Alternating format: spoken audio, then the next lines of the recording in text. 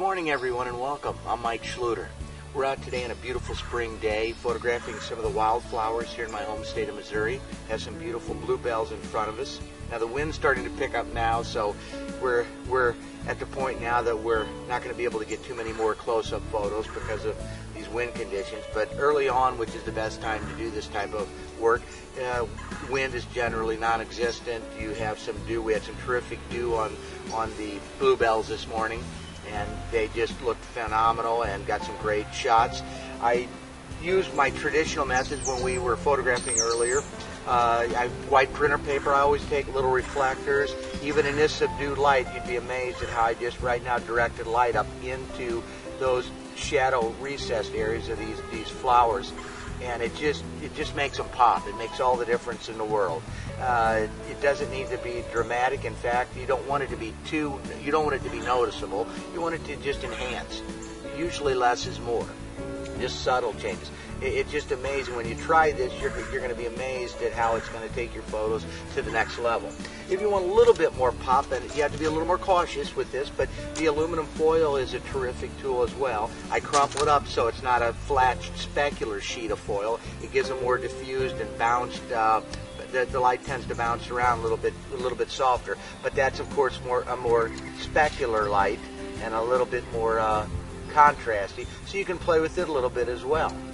I want to talk a little bit today also about using a tool that I use occasionally, not often for this type stuff, but I have before, and I certainly would encourage you to try it. And it is something you should have with you when you go out anyways, and it's some type of a flashlight. Get a daylight balanced one, meaning not a tungsten or not one of the bluish kind of light sources that are available with flashlights. Do a test with a daylight balance on your camera. Make sure it's going to be daylight balanced because you're going to be blending this with the ambient light. Now, many times at the end of the day or even at the very start of the day, the light is so low, you find a great subject, maybe you have to keep moving so you don't have the luxury of waiting till conditions maybe get better. And you want to add some extra light. You of course could use strobe, your hot shoe speed light with some type of diffusion, and once again I do that, and most photographers do. That's an option. But here's a neat little trick that I think you're going to really like, and it's painting with light with this.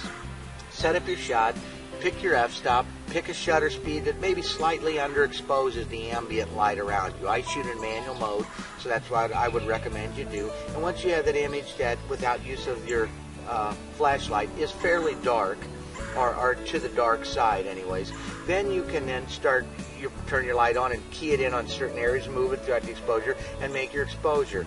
Assess the results, and if you need to, open your shutter up a little bit, say from 1/15 of a second to 1/8 of a second or 1/4 of a second, do so, and then try this. Or maybe bring the light in a little closer. If the longer the shutter speed, it's going to allow you to move the light around more into different places. So you can get, if the light level is very low, you can get really creative with this and get, for example, you get underneath here. Like now I'm creating some really dramatic light. Even in this fairly bright ambient light, you'd be amazed how it just brought out texture and depth to this shot under these flowers. And of course you have to be careful, keep your flashlight out of frame, and careful not to shine it right into your lens. So there's a few areas, but you can assess as you're going, and if you have a few mistakes, you just redo it.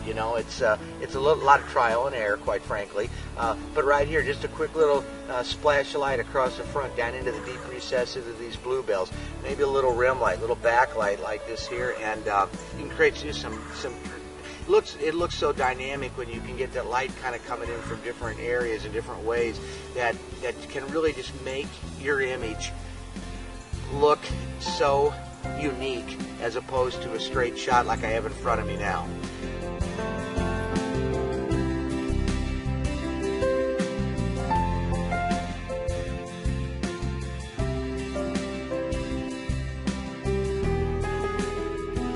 This is pretty soft light on it, and it's nice light, but adding something like this here just takes it to the next level.